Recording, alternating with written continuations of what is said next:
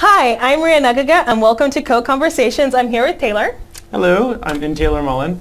I work for Microsoft. I've been working for Microsoft for just over 4.5 years now, and this is Introduction to Tag Helpers. So we've been working at Microsoft for the same amount of time. Have we really? Yeah. Oh my goodness. We've been here for too long. I know, it's been so long. It feels like just yesterday though. I know, I'm just like, how long have you been here? And I'm just like, 5 years? I know. Oh God. So I'm really excited about this talk because I do see tag helpers in my applications, but I don't think I'm utilizing them that well. Perfect. So I'm really looking forward to this introduction. This is awesome, yeah. So hopefully by the end of this talk you'll know why they exist, what they're good for, and how to use them, and it's a great starter to kind of just get into the world of tag helpers. Okay, I'm excited. So let's look at some code. All right, so we're going to hop over here to Visual Studio 2017. Okay. And this is what I'm doing all my stuff in, and there's a few little acquisition steps to make sure that everyone watching this can also use exactly what I'm using. Yeah. So check down in the show notes to make sure that you kind of get on the same like interface that I'm using. Okay. So tag helpers, Razor.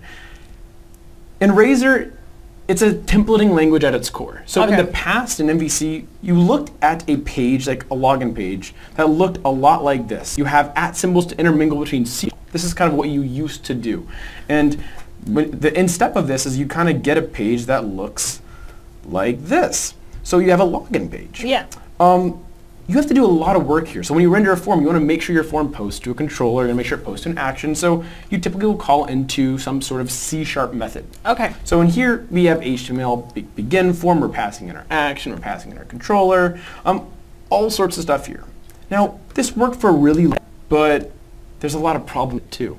And this is where tag helpers came to save the day. Okay. So as you see here, this is login_old. So I just kind of copied and pasted this into the default template to show you what it used to look like. Okay. This is what the new template looks like. It looks a lot more like HTML. It totally does. Okay. And that was one of the things we got because we would always hear from users like, okay, what does this validation summary even output? Exactly. I have no idea. So how do you write CSS? How do you write JavaScript for that? Yeah. Well, you run your page once and then you finally know. Okay. So one of the values of tag helpers is it's a way to run C# to participate in the rendering of HTML elements. So we have this, which is purple, and we're running C# to kind of do the same thing that we were doing here with begin form, but in the form of an HTML tag. So is everything in purple a tag helper? Yes. Okay. So this is enabled by Visual Studio, and by default you won't actually get this. You need an extension today to do this in the current version of Visual Studio 2017 that I'm using, and again, check the show notes to find out how to get that. Okay. But yes, Visual Studio highlights all these to make sure you know exactly what is a tag helper and what isn't. All right. As part of the team though, we got a lot of feedback saying not everyone uses Visual Studio to get this wonderful, nice coloring. Yeah.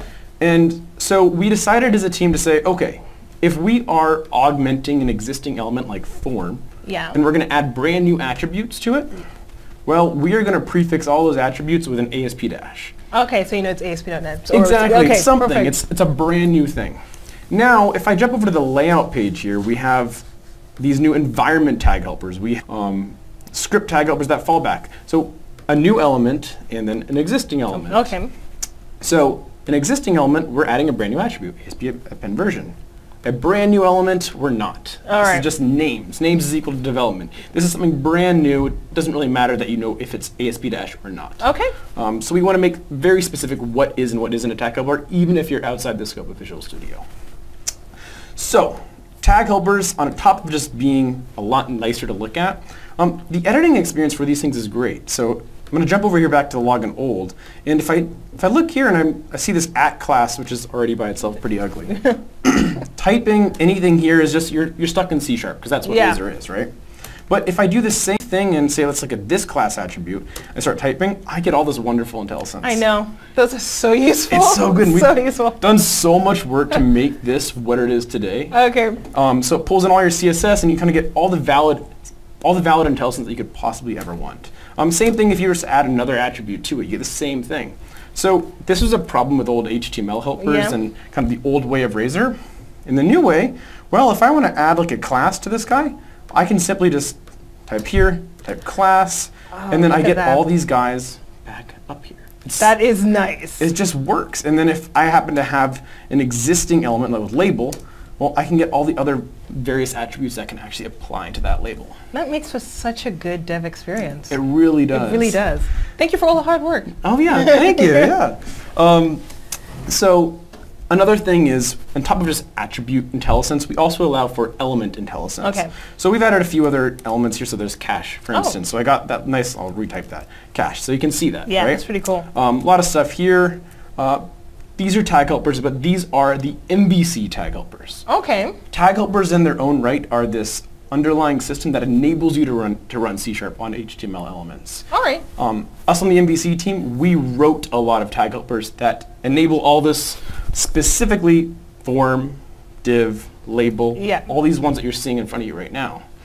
Okay, so I actually always thought that when I thought of tag helpers, I thought of MVC. So I was one of those people that you just described. So there's a whole other world that I haven't been exposed to yet. It's a whole other world. Okay. And with these things, you actually don't even get these by default. So when you add tag helpers to your project, first you need to add a library that includes tag helpers. So in this case, it is the Microsoft.ASP.NET Core.MVC.Tag helpers package. Okay, so you just add it as a NuGet package. It is, and it's actually, if I dive into here, I think I can actually see this as one of the, right here, as tag helpers. It is something that is included when you use the default MVC experience. But even doing that isn't enough. You need to do one more thing. And that one other thing is you need to make sure to tell your views that they can use the tag helpers. So if I jump over to view imports here, I see this add tag helper statement. Oh, so if I had, and not to jump ahead, but if I had my own tag helpers, that's what I'd have to do as well? You would as well. So if you had your own tag helpers in your project, you would do add tag helper, every tag helper star in the assembly name, introduction to tag helpers. In this case, is what the assembly is for this project, just by chance, but that is the assembly name. In our case, it's Microsoft ASP.NET Core.MVC.Tag helpers. Okay, cool. And kind of the value there is you don't want to include a random library and then just have everything fall apart, because tag helpers are very powerful. Now the same thing is true if you want to remove tag helpers from your system. So let's say you accidentally add something you don't want. Well, you can kind of go over here and you can just say, oh, I don't want this form. So if I hover over here, I can see that it's Microsoft.ASP.NET Core.MVC.Tag helpers.form tag helper. Yeah. Right?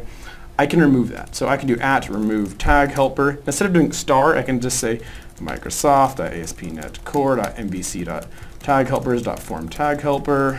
This is kind of a lot, but we'll get there. We'll get there.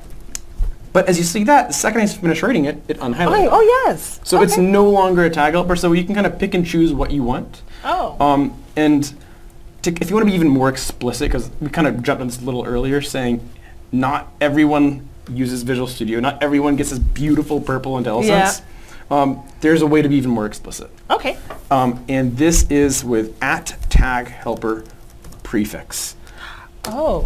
So whatever I type here will then be a requirement for anything to even be considered a tag helper. Okay. So I can do th:, as you notice as I start typing, everything unhighlighted. Oh, wow. So if I want to make this form a tag helper again, well, I can do that, but I have to prefix it with th. Oh. And this is kind of a really nice way to see all the tag helpers that are in this system. That's really cool. Yes. That is such a cool, so if you think about a new dev who's coming onto the platform, that is such a cool way to teach them. Totally, yeah, because they can instantly find out what is available, what can kind of have advanced functionality. Okay, that's really cool.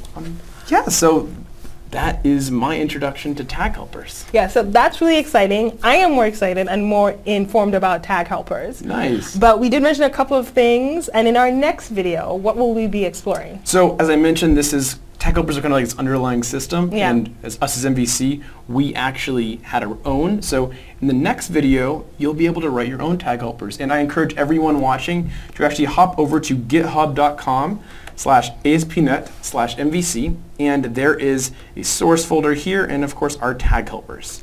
And is there any documentation that they can go and look at as well? There is, yes. So if you just search tag helpers, ASP.NET Core, you should get right here in the very first link. Oh, that is so good. Like that's amazing. Did you write this docs? No. I think so. I helped write some of these guys, but I definitely assisted in reviewing all of them. Okay. So. Perfect. All right. So thank you so much for coming, and I can't wait to learn more about tag helpers in our next video. Oh, thank you for having me. All right. Bye. Bye.